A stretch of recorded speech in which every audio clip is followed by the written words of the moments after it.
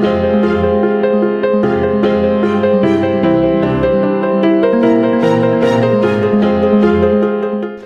morning, ladies and gentlemen. My name is Kgomotso Malele, and I am a business science student at the University of Cape Town, majoring in finance and accounting. And today I'm going to be talking to you about youth apathy, or rather the lack of involvement and interest by the youth in matters of general importance to their community and society at large. But before I delve into my talk today, I would like to just give you a brief background on me and the journey that I've traveled as a young leader thus far.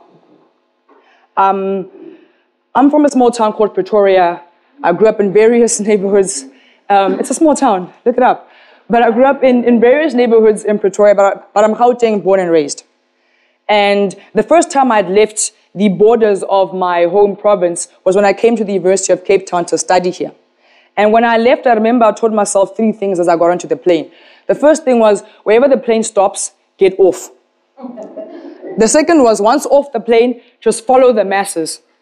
And then the last one was, whatever happens, do not look confused and like you don't know where you're going or what you're doing. And this at the time was my toolbox of wisdom. I was in that point where I really wanted to get involved. And now August and September at UCT, for those of you that don't know, is what we term election season. From residences and societies, clubs, right up until the highest governance structure, the SRC, bunch of elections going through. So there's this kind of, complete leadership overhaul. And it's a very exciting time, a whole lot of incoming and outgoing. And in 2010, it was no different. August, September came, and it was time to elect a new House committee at Grosha Michelle Hall, a UCT residence where I was living at the time. And I was helping a bunch of my friends with their campaigns and so forth. And I got to hear a lot of motivations and manifestos about why people wanted to run for Housecom. And it was quite interesting. And at the time, I couldn't help but think that I could do better, that I had more to bring to the table. At the time, there'd been a lot of critique, from various individuals in the House about, the House committee at the time and the governance structures and management and so forth. And it was quite funny to see that all those people who were complaining throughout the year, now that the opportunity to do something about that had come, they'd now much rather sit down and complain about the election process and who's running and so on and so forth. And I'd gotten very tired of this whole couch complaining mentality, where you're complaining about how dirty the room is while sitting on the couch, as opposed to getting up and doing something about this dirty room. And I didn't want to be part of this demographic, this statistic, this couch complaining statistic. So one day I remember I got back to my room after dinner, and I sat down in my room and I was mulling all this stuff over, and I decided then and there that I'm going to run for Housecom, that I've got something to offer and I can do more. And at the time, I didn't know what I was going to do, what portfolio I wanted. I just knew that I had to do something, that I had something to offer.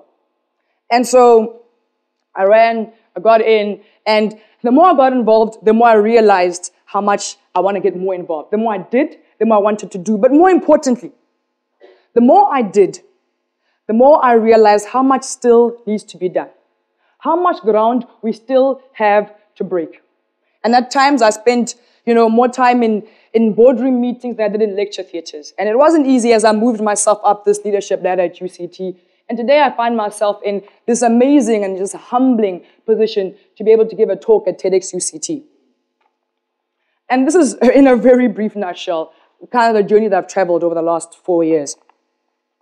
But it leads me very nicely into the crux of my talk today, that the youth has gotten too comfortable with this whole couch complaining paradigm, where we don't want to serve and we just want to be served. We've gotten too comfortable with blaming our elders for past mistakes, past injustices, and past wrongs. And we're trying to tie their past with our present and our future, and asking them the what, the who, the why, the when, throwing it all up into one ball, wrapping it up, tossing it by their doorsteps and saying, well, what now? What are you going to do to fix this? We've gone too comfortable with singing this whole, they have failed us, little tune that we're singing. But we have to realize that if we are going to say that we've been failed by their elders, then they can turn back to their elders, their generational predecessors, and say, well, you guys failed us too. Because the truth is, if they have failed us, then they too were failed by their elders. And so, if we're going to use this whole they have failed us argument to try and explain away youth apathy, then we can explain away their mistakes by saying that they were failed by their elders. And so we can continue on this whole, generational turned centennial blame game journey And maybe if we went back far enough, we could actually find that one generation to pin all the blame on and say, yeah, it was you guys who messed up. Then everything was a domino effect after you guys. It's your fault. But the fact remains that they too were filled by their elders. And the fact remains that the power to change the world lies in the hands of the youth. And when I talk about change, I'm not talking about policy and politics and regulations or legislation. I'm talking about those initial, first impression-like actions, those steps, those movements, those ideas that can start a group of people or society or a community onto a path of change. That power is and will always be in the hands of the youth. Now, I recently read and watched a video interview actually with a lady by the name of Zaman Dlovu, who works with the Youth Lab, a youth organization. And she was talking about youth apathy versus youth frustration and how the youth isn't exactly apathetic, but more, frustrated. And I agree, the youth is immensely frustrated to the point of paralyzing indifference. I mean, we are the information generation, and this is the information age. There's just too much out there, too much coming at us at too fast a pace and too high a velocity, and it's overwhelming. I mean, there's issues that we're dealing with and battles we still need to fight. There's poverty and unemployment, there's famine, there's genocide, there's war, there's civil war, there are people dying of things human beings in the 21st century should not be dying of. And then, of course, there's, the social pressure to keep up with the Kardashians, as well as, to live vicariously through the characters of Jersey Shore, which admittedly takes up quite a large percentage of our time. But if the issue is this, that although one, to a certain extent, can understand and explain youth apathy, one cannot under any circumstances excuse or condone it. If you look at history, you'll see that there's this general trend where you notice that the world was not, it wasn't middle-aged men and women who were changing the world. It wasn't middle-aged men and women who are bringing those initial first impression-like actions and ideas that have changed the world or started people on that path to change. It was 20 and 30-year-olds, a lot like myself, a lot like my peers, a lot like you guys sitting in this very room. And just to mention a couple of examples, actually, when one talks about history, one must be actually able to back that history up. A couple of things that when I was, looking at historical events that stood out for me was the Columbia University protest in April 1968, where students took to the streets and they protested against the American government's involvement in the Vietnam War, which today one would maybe liken to America and Iraq, maybe. The other was the protest in Mexico City in October 1968, where high school teenagers and university students took to the streets and they were protesting against the suppression of independent labor unions as well as economic suppression. Another example is the Southern Illinois University protests, where students were protesting against the Vietnam War and racism on campus. The Kent State University shootings, where students were protesting against the American invasion of Cambodia. Today, one would be able to maybe liken that to America and in Syria and how that's going to play out. You talk about the protest in June 1989, where students were protesting against the lack of career prospects, government corruption, and inflation. I think a lot of us in this very room and in this country can relate to those issues. But then, of course, there's the Iranian protest. This is also one of my personal favorites, where they were protesting against the closure of the reformist newspaper, Salam, which, for interest's sake, was being closed down by the Iranian judiciary, which at the time were very against the liberalist views of the then president, Mohammad Khatami. But and then there were various other societies, the Student Democratic Society, the liberation movement, and a lot of other things that one could actually look at history and be able to point and say, here was the youth that was changing the world. But my personal favorite, as I'm watching the clock, my personal favorite is June 16, 1976, a day known to all South Africans as Youth Day, where high school students, teenagers, like my little sister, took to the streets and were protesting against the Bantu education policies that were now going to make Afrikaans the language of instruction in school. A language, by the way, most of the teachers could not actually speak.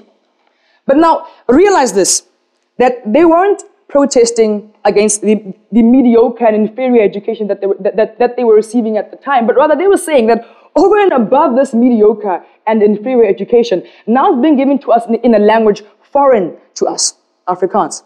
And so it was as if they drew a line in the sand and said, well, now the line has been crossed and it's time to act. And so they acted, they took to the streets.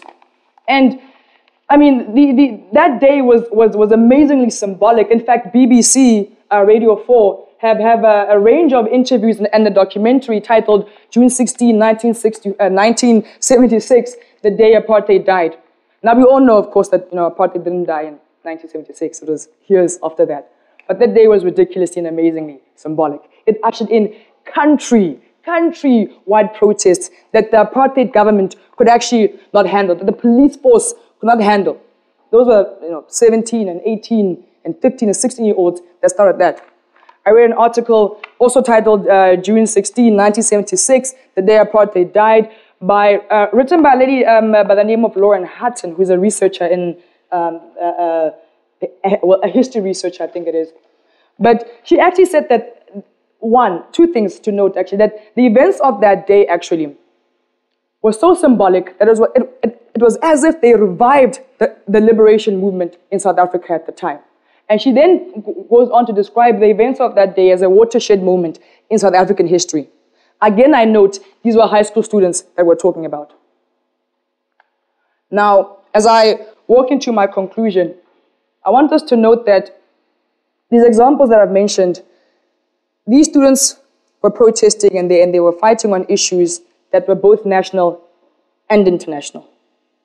And that I sometimes ask myself that if 20 and 30-year-olds in those conservative, non-liberal, non-democratic, do as you're told, follow and respect your elders' days, could do so much with so little, what then is stopping 20-year-olds and 30-year-olds like myself today? See, back in those days, the only way you could get people to listen to you was to organize a protest or a sit-in or a lockdown or a march of some sort and basically shut the university and the city down. But today we've got other resources. There's so many other ways we can act, so many other things we can do, so many other resources we can use. They don't have Facebook and Twitter and YouTube and MySpace and the World Wide Web. We have all these other e-resources that create e-platforms that we can use. And so, as I, last couple of words that really, if you forget everything else and you remember nothing today about what I've said, is that it is time that the youth own that power. The power that is innate in us being the youth. Time we own it, time we accept it, the power that comes with that and the responsibility. It's time we start getting involved, start engaging. It's time that we own that power that can bring those kind of revolutions, that can start people on that kind of change. But one will ask that, with all the resources, all the e-platforms we have, what is stopping us? And I still stand by my statement that our apathy remains our greatest stumbling block. Thank you very much, ladies and gentlemen. You've been amazing.